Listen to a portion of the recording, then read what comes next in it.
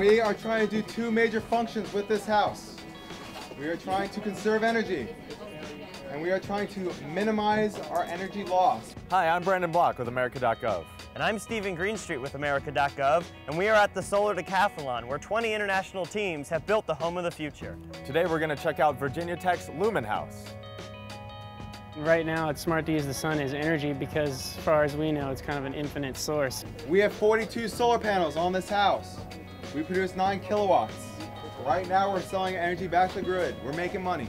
Lumen stands for the power of light, and we have all of this glass and these screens, and we have lots of ways to kind of play with light and let lots of light into the house. The louvers on those discs, on those stainless steel reflective discs, can actually reflect the UVs away from the house while letting the light in. When it gets dark at night, the insulation panels light up. We have LED strips at the top and bottom, and that effect behind the sunscreen is really beautiful.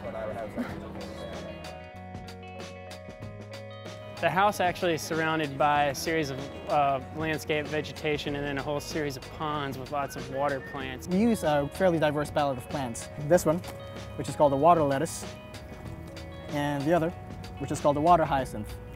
Essentially, what we do is take the water from your sinks, your laundry, your shower, highly diluted water, put them out into the pools where the plants will help sequester some of the toxins and nutrients, and then we can then reuse the water to flush the toilet or even water some of the other plants.